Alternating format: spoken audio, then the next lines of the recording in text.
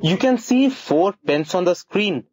Now, the total cost of these 4 pens is rupees 48.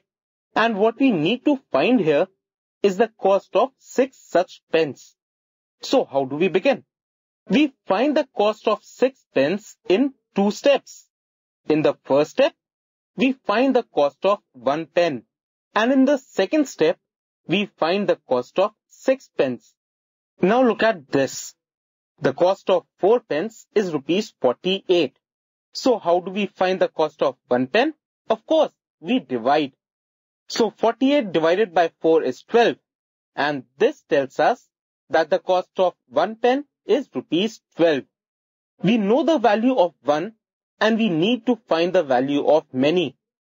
So do you remember what we do in such cases? Yes, we multiply. So what is the cost of 6 pens? It is the cost of 1 pen into 6. That is rupees 12 into 6. 12 into 6 is 72. So rupees 12 into 6 is rupees 72. And this means that the cost of 6 pens is rupees 72. So we answered the question using 2 steps. In the first step, we found the value of 1 by division. And in the second step, we found the value of many by multiplication. This method is called unitary method. So in unitary method, we first divide and then multiply.